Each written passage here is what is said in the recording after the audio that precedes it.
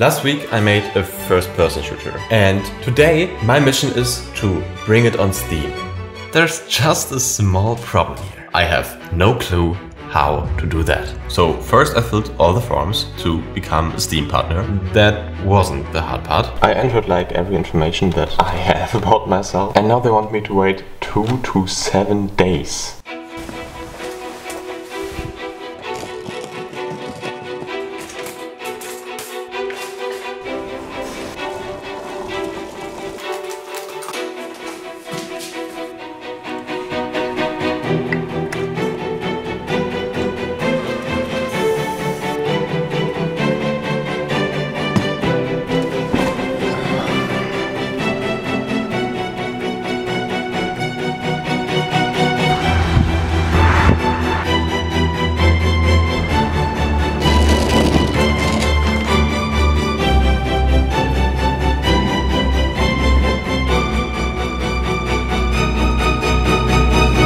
Guys, look at that.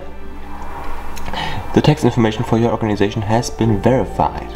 That means we can continue now. Continue. Please wait. You are now a Steamworks partner. Continue to the homepage to learn more about the next steps available. It's finally done. I am a Steam partner. Now, I just have to upload my build and... Wait, where can I upload this thing? Oh. I have to use the Steam Pipe SDK whatever thing. Yeah, cool. So I basically spent the entire day on figuring this out. Hey, it's dark outside. That means a lot of time went by. But I can show you something. Look at this. World of Unlit. And now I can press play and there's actually a game.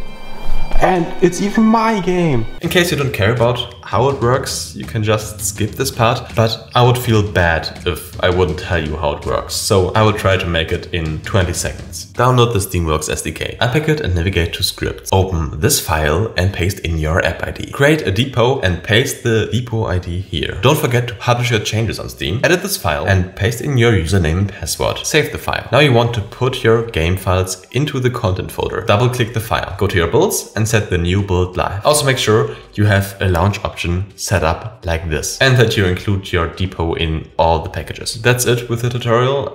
I hope it helped someone. You might think that we're done here. I mean, I can download the game and play it, which is basically what I wanted for now. But in reality, there are still 3 things missing. I have to make a build for Mac as well. And at this point, I wasn't really aware of how this entire upload to Steam thing works. So this is still a big thing to achieve. Second thing is that I'm currently the only one who has access to the game, but I want other people to be able to test the game. So I have to request release override keys from Steam. And what was the third thing? There was a third thing. I'm sure there was a third thing. Anyways, for the Mac build I had some struggle because even the way you get your game files builded by Unity is completely different with Mac builds. But eventually I figured it out. And I also set up a system that allows me to quickly update the game on Steam. Using 2 copies of the SDK, now I can update the game within minutes. And all of the testers will be able to download this update. Speaking of testers, I also requested 15 release override keys. Everyone who has such a key can play the game even though there isn't even a shop page yet. So in case you want to help me testing this game,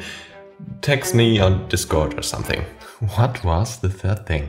The next episode will probably be about making a tutorial level, but without making a tutorial level. Because currently no one who tested the game really knows how to use the core mechanics of the game. Yeah, that's a problem. So before I can test anything else, I need to make sure players have some idea of what they're doing. See you in the next episode. Bye.